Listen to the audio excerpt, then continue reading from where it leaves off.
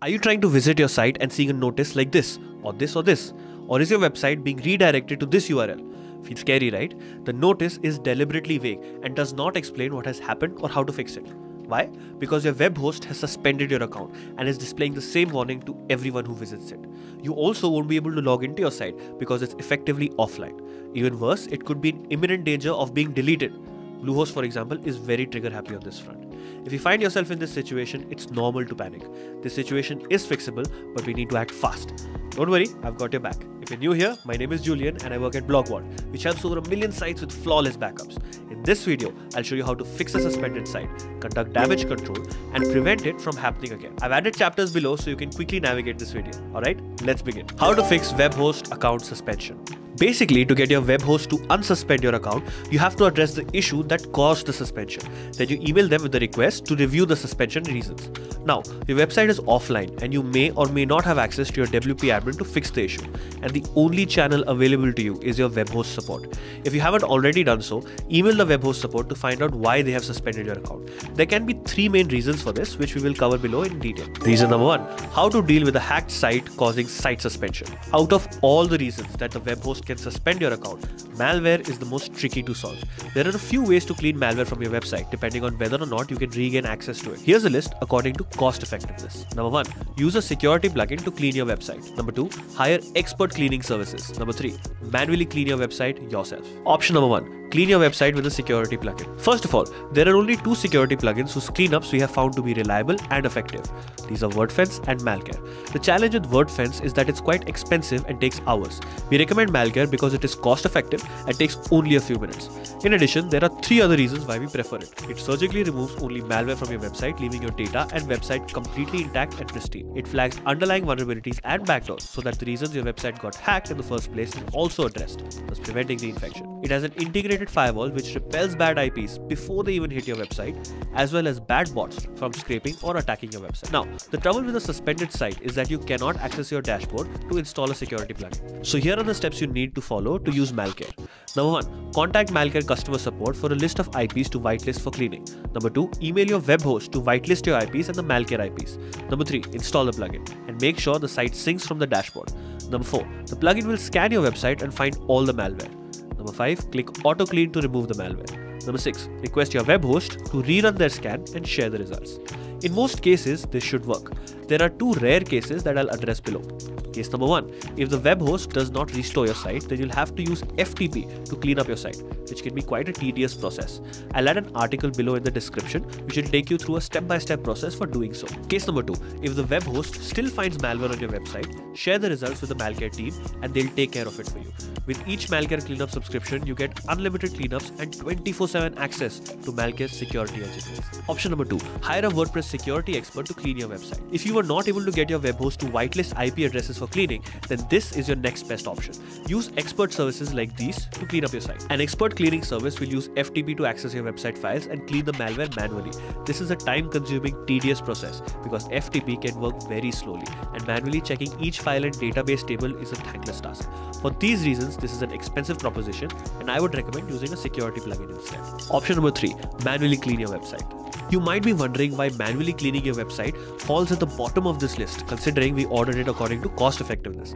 The fact is, we have seen far too many botched attempts at cleaning.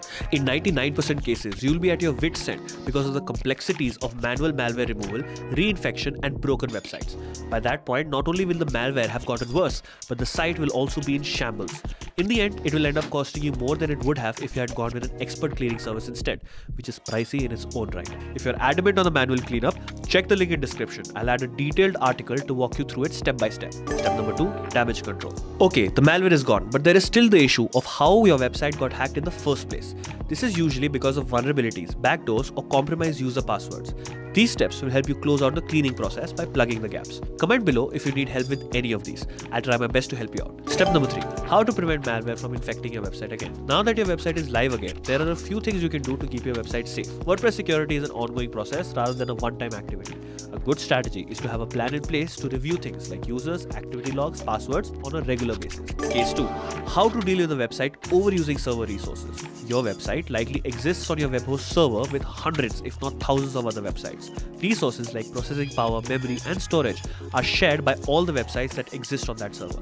To make sure that all the websites hosted on a shared hosting plan get a fair amount of server resources, Webhost set a cap on these resources for each account. Usually, a web host will alert you if you're reaching or exceeding the resource limit before suspending your account. So, if you have received emails about reaching the resource limits, it is a good time to start analyzing your hosting usage. Here are some common reasons and their fixes. Number 1. Clean bad bots and malware. If the increase is sudden, then you may be experiencing bot traffic. We recommend getting a reliable security plugin like MalCare, which can protect you from these bots. Number 2. Debug site structure issues. There is most likely an errant plugin or theme which is using excessive resources. A quick fix: if you have any backups, migrate to another hosting provider with better resource plans. This will get your website up and running quickly, and you can then debug at your leisure. Number 3. Set up a cache to reduce number of requests. Caching is actually a way to speed up website load times and to better user experience, but it can reduce the number of server requests considerably as well. Number 4. Consider upgrades carefully. Often there is an underlying problem and moving to a higher plan will not fix these issues. To prevent bot traffic, you need to have a firewall for your website. Scenario 3. How to deal with payment issues and policy violations. In my humble opinion, these issues are easily dealt with, so I've clubbed them together. The resolution is mainly to contact the web host and work with them till your website is up and running again. Payment issues. This is the most common reason web hosts suspend your website and show you the account suspended message. Web hosts have your credit card information on file and will charge it automatically at the time of renewal. These transactions can fail for multiple reasons like insufficient funds, expired cards, or fraud prevention. The fix is simple enough. Just make your payment and the site will be up and running in no time. We also recommend switching to an annual subscription so that you can avoid suspension hassles and missing notifications. Other policy violations. Alright, we can all acknowledge we rarely read the fine print. We assume what we want to do is probably permitted under the policies, but that is not always the case. Having said that, most of the policy violations we have seen stem from the content on your website. The suspension is caused under circumstances such as copyright violations, spam generation, unsolicited emails, unauthorized admin use, and storing illegal material on the server. Conclusion. We have outlined the most common reasons why web hosts suspend sites with exact steps you need to take to solve each of them. Here's a quick overview of the important steps. Suspended due to malware infection. Clean up site. Use a security plugin for cleanup. Hire expert cleaning services. Manually clean the website yourself. Damage control. Clear all caches, WordPress and browser. Change passwords of everything. Update everything. Remove null software. Remove any extra or unused plugins. Future prevention. Install security plugin. Review user accounts and passwords frequently. Keep updating everything. Invest in good backups. Harden WordPress. Suspended due to overusing server resources.